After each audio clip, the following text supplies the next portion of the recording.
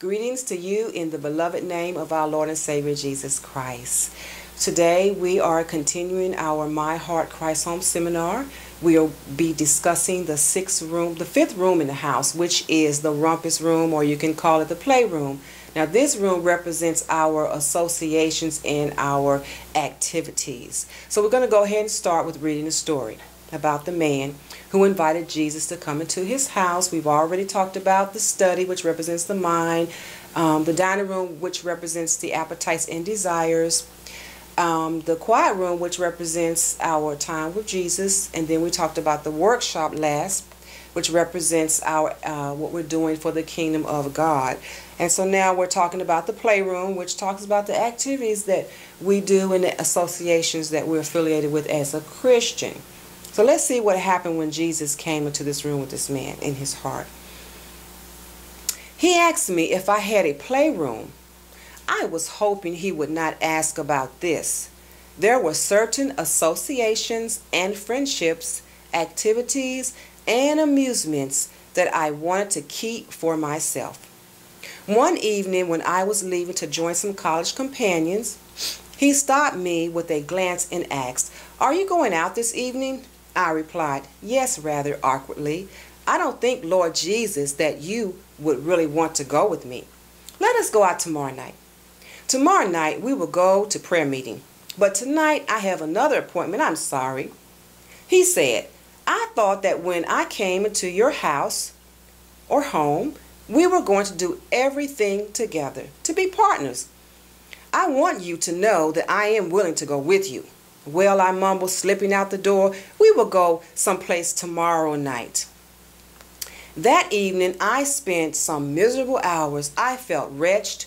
What kind of friend was I to Jesus when I was deliberately leaving him out of my associations, doing things and going places that I know very well he would not enjoy?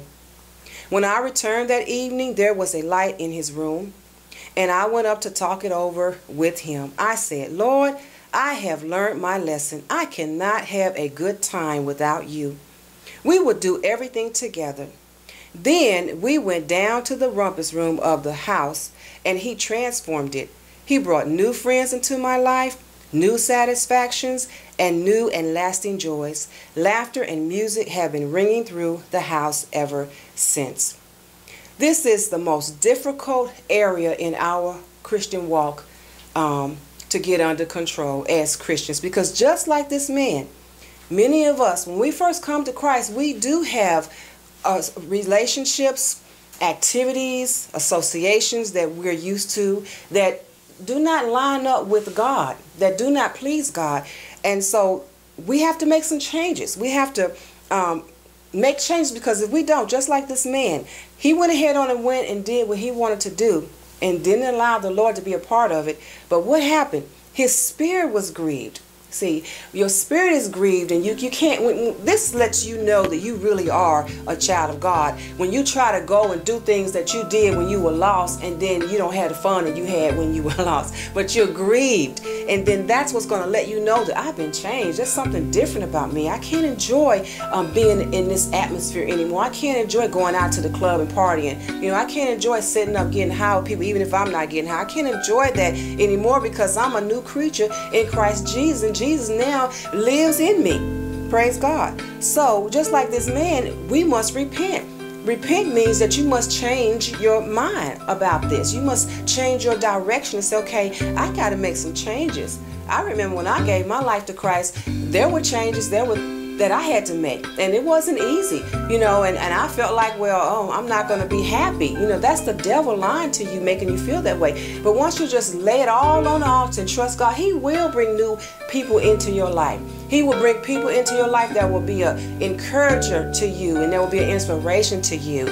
You're not someone that's in your life that's going to cause you to backslide and go back to your old ways. So this man realized that he had made a mistake. He repented, and then the Lord was able to transform that part of his heart. Now, whatever we do, in 1 Corinthians 10:13, it says, "Whatever you do in word or in deed, do all for the glory of God. So this is a way to allow ourselves to know if what we're doing is pleasing unto God. We can ask ourselves that question. If I go and I spend time with this group of people and do the things that they're going to do, is that going to glorify God?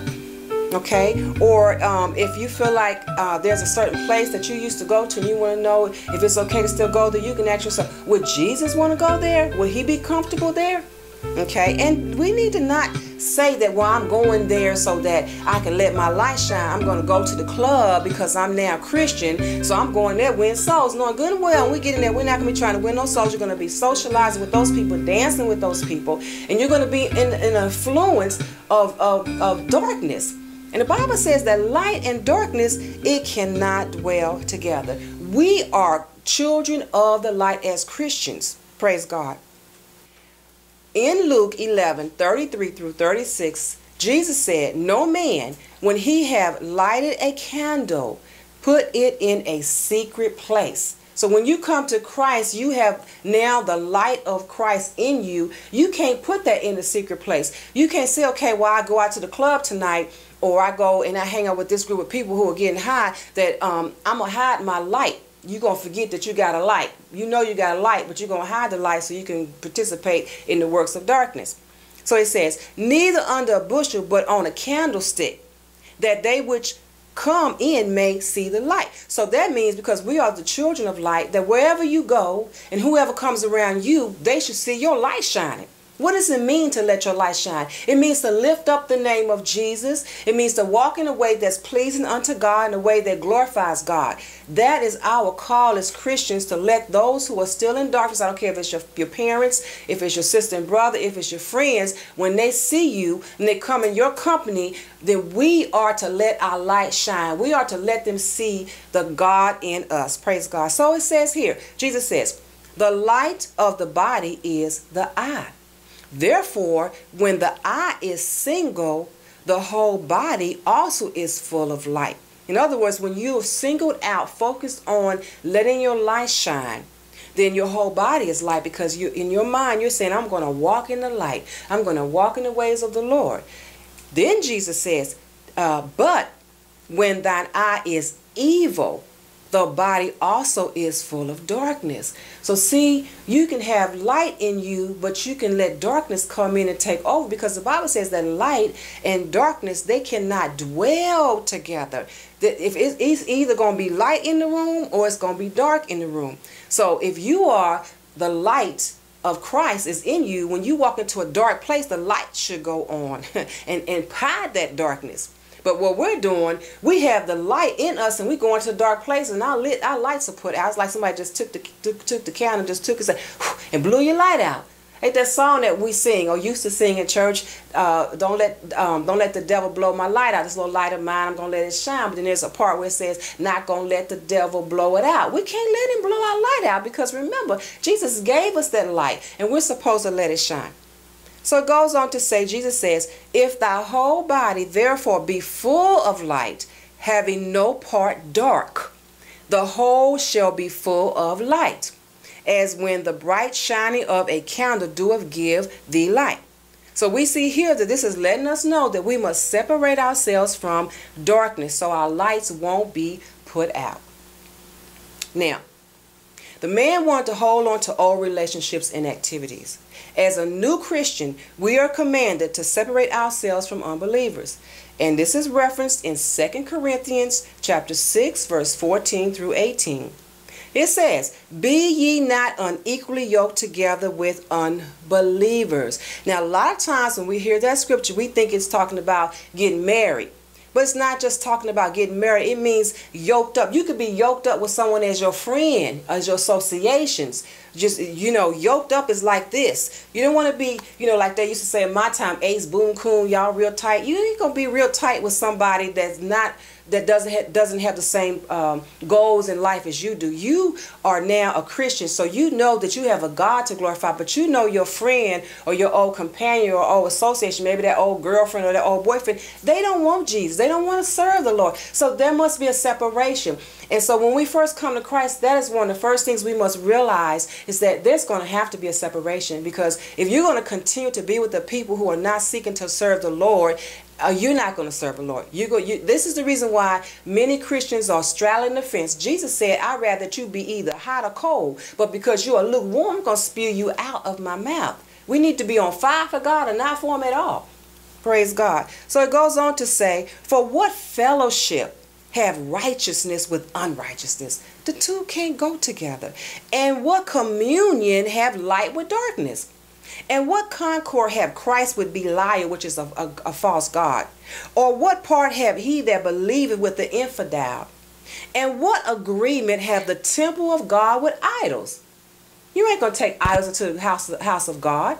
Praise God. It says, for ye are the temple of the living God, as God hath said, I will dwell in them and walk in them, and I will be their God, and they shall be my people. So we are the temple of God. Our bodies are the temple where the Holy Spirit dwells in us.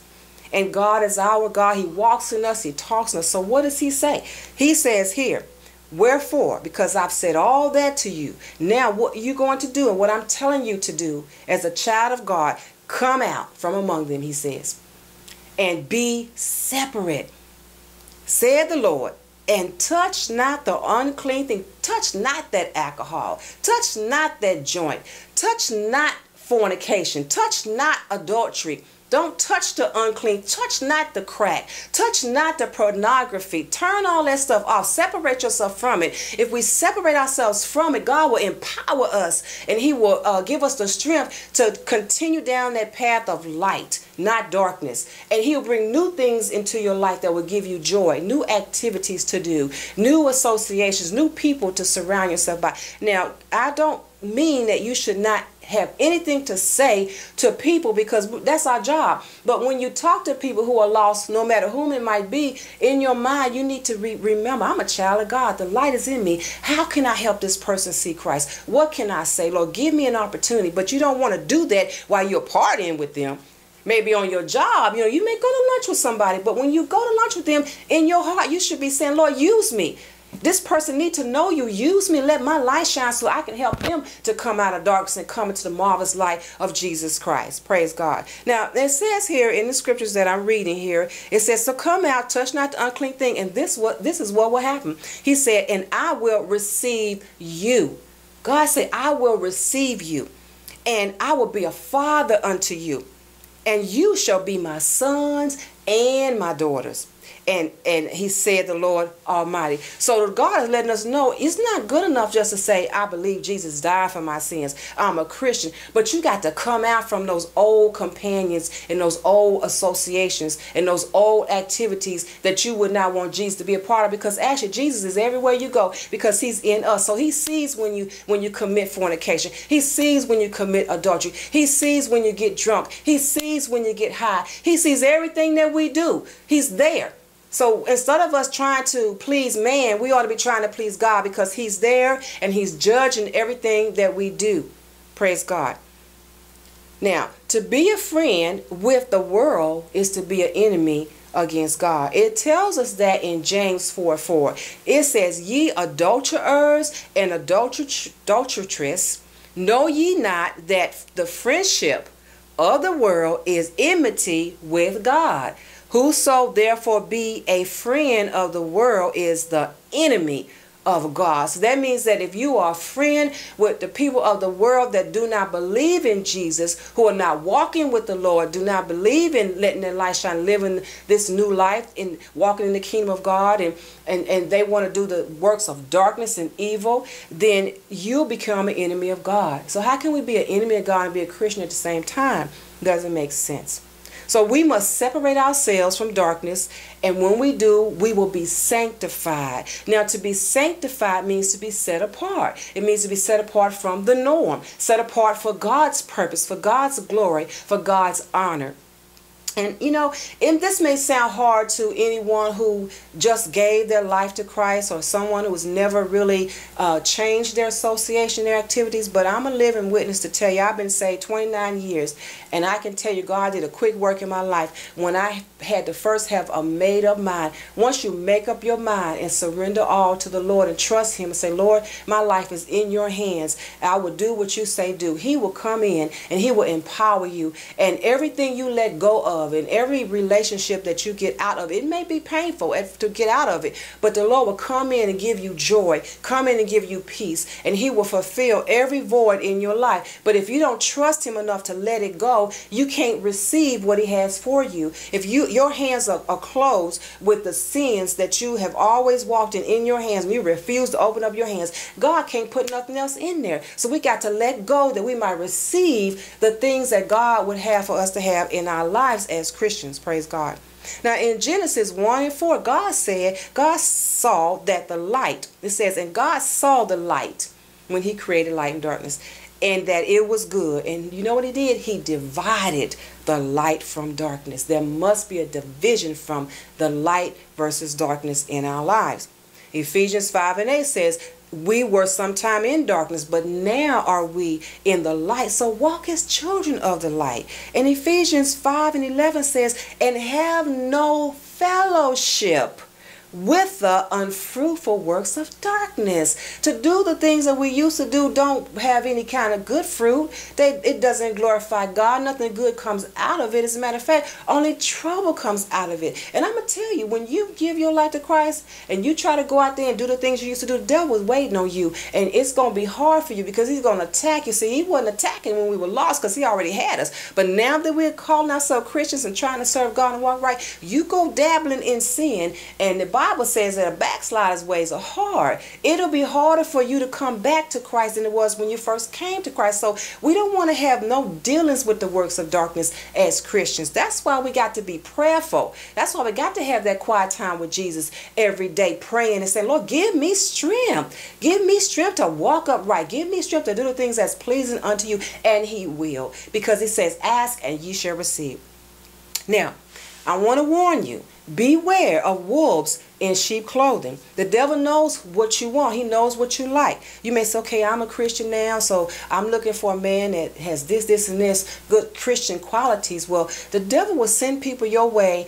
He says that the Bible tells us that the devil is able to make himself appear like an angel of light. He knows what you want. So someone may come and say, oh yeah, I go to church with you, yeah, we could do this. But if they change on you, you need to cut them loose. If they start wanting you to commit a fornication with them, you need to know this is not the man, this is not the woman for me, because I know this is against God. You can witness to them and let them know what God requires of us, that we're supposed to be married before we have sex. If they don't like that and they want to leave, then that's fine. This is a way you can wean off. You can like Jesus said.